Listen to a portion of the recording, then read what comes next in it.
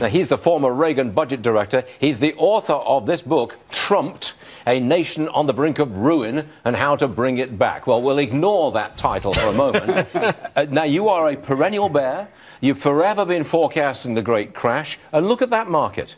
Despite all that's going on, we're up 44 points at 22,248. And if I'd have taken your advice at any point in the last 2 or 3 years, I'd have lost a fortune. Yeah, and you could have taken my advice in March 2000 and you would have dodged a bullet. You could have taken my advice in November 2007, you would have dodged a bullet. We have a Federal Reserve, a central bank that creates serial bubbles. They last 7 or 8 years. This one has gotten to the point of absurdity. It is trading at 24 times reported earnings at a 100-month point in the business cycle. No one has outlawed a recession. It's going to happen one of these days, and therefore the market will crash. That's not good enough. One of these days? Of course there'll be a huge pullback one of these days. Yeah. There always is. Okay, but when the pullbacks come, they're 20, 30, 40%. But what's the point of this advice if you can never give a time frame? I cannot predict what the Federal Reserve is going to do. I cannot predict the black swans. I can predict there's an orange swan heading at the system right now, the orange-haired one. Washington is going to be in chaos within 2 or 3 months. That was a cheap shot. The orange. You're referring to President Trump. Yes, I am. Okay. Tell me what he has done so wrong that will produce the crash that you're talking about. You've got to be quick. He's done nothing right. He has wasted 9 months. The number 1, 2, 3 problem in America is the Federal Reserve. He was blowing kisses to Janet Yellen yesterday. She's a menace. She should have been asked to resign back in January. Okay, that's one. What's the second? That is a big... Secondly, he should have been getting the budget under control, and he's actually going to preside over the biggest increase in the national debt in the history of the United States. Number 3? Number 3, he ought to be trying to reel in this expansionist, imperialist foreign policy we have. He said he would do it during the campaign, but instead of making a rapprochement with Putin, he's running away. He's threatening the Iranians and the North Koreans and everybody else. Now, and we don't need another war. We're bankrupt. Okay. Your camera, I believe, is number 2. You're on number 2? Yeah. Look into that camera and you tell our viewers, go ahead, sell everything, and you tell them what to buy. Go on. I would say sell the bonds, sell the stocks, get out of this market. It's a dangerous casino. You have maybe 5% upside, you have 40% downside. The risk-reward is terrible. And what should I go into? We have a government that is out of control. We have a Federal Reserve that's promised, put it in cash, put it in your mattress, but get it out of Wall Street. If I'd have done that 2 years ago, 3 years ago, 2 months ago, 3 months ago, I'd have failed to get all of the gains which I have made over the last 2 or 3 years, and the same with every single one of our viewers. Well, good for you, but on the other hand... it is good for me. It's good for you, but... And your advice would have been bad. No, because the world didn't end at this moment or today, as far as I can tell. There's another shoe to fall, and when it does, I hope you're fleet-footed, because you're going to have to get out of the way of what will be a thundering crash. Why won't there be when you have a market this overvalued, when you have craziness like Netflix trading at 220 times earnings when it's nothing but a big cash burning machine. Is Amazon also crazy? Crazy as they come. Is Microsoft crazy at $75 a share? Microsoft is a little more reasonable. With $60 billion in the bank? No, Microsoft is trading at the same level it was in the year 2000, despite the fact that sales are up 4 times and earnings are up 5 times. That tells you something. Good companies get massively overvalued during bubbles.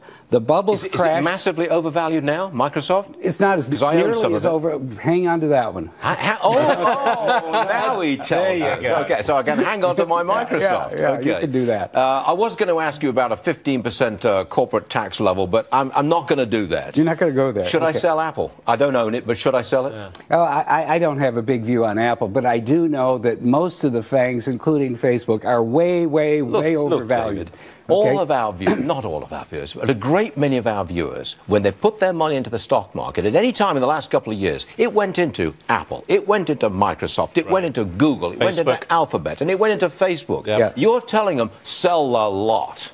Yeah, I'm absolutely telling you that because this market is crazy. This is a classic mania. This is fantasy land. And you smile, but you would have been doing the same thing at the top of the bubble in March 2000 when everybody said this time is different. Actually, this time is not different. This time is worse. The Fed has nowhere to go. It's already announced that it's going to be normalizing, shrinking the balance sheet, raising interest rates. The ECB will follow. The Bank of Japan is lost. We have a world economy that's in very tough shape. And why people don't see that... I'm glad I bought that. He was blowing kisses to Janet Yellen yesterday. She's a menace. She should have been asked to resign back in January. Okay, that's one. What's the second? That is a big... Secondly, he should have been getting the budget under control, and he's actually going to preside over the biggest increase in the national debt in the history of the United States. Number three? Number three,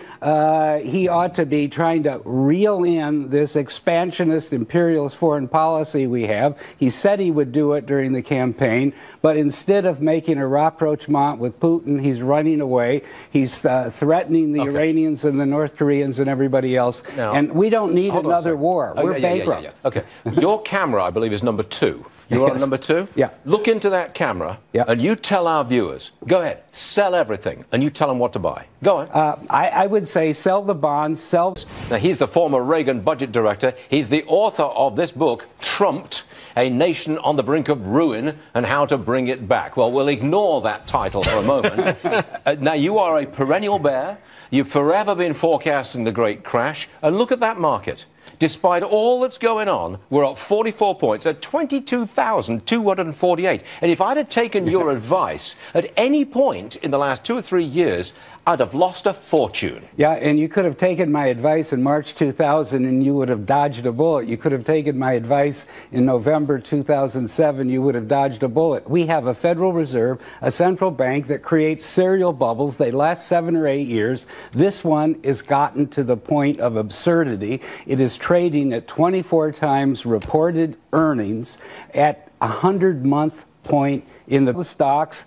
Get out of this market. It's a dangerous casino.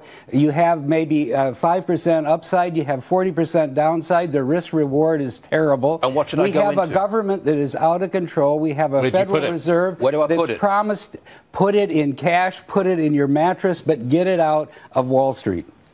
If I'd have done that 2 years ago, 3 years ago, 2 months ago, 3 months ago, I'd have failed to get all of the gains which I have made over the last 2 or 3 years, and the same with every single one of our viewers. Well, good for you, but on the other hand... Yeah, it is good for me. It's good for you, but... And your advice would have been bad. No, because the world didn't end at this moment or today, as far as I can tell. There's another shoe to fall, and when it does, I hope you're fleet-footed, because you're going to have to get out of the way of what will be a thundering crash. Why won't there be a business cycle? No one has outlawed a recession. It's going to happen one of these days. And therefore, the market will crash. That's not good enough. One of these days? Of course there'll be a huge pullback one of these days. There always is. Okay, but when the pullbacks come, they're 20, 30, 40%. But what's the point of this advice if you can never give a time frame? I cannot predict what the Federal Reserve is going to do. I cannot predict the black swans. I can predict there's an orange swan heading at the system right now, the orange-haired one. Washington is going to be in chaos within 2 or 3 months. That was a cheap shot. The orange. You're referring to President Trump. Yes, I am. Okay. Tell me what he has done so wrong that will produce the crash that you're talking about. You've got to be quick. He's done nothing right. He has wasted 9 months.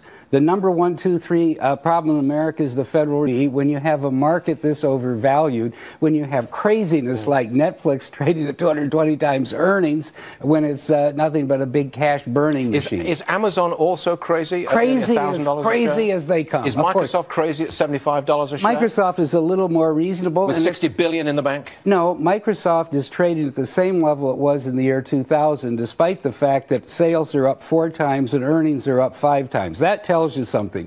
Good companies get massively overvalued during bubbles. The bubbles crash. Is it massively overvalued now, Microsoft? It's not as nearly as over. Hang on to that one. Now he tells us. Okay, so I can hang on to my Microsoft. Yeah, okay. you can do that. I was going to ask you about a 15% corporate tax level, but I'm not going to do that. You're not going to go there. Should I sell Apple? I don't own it, but should I sell it?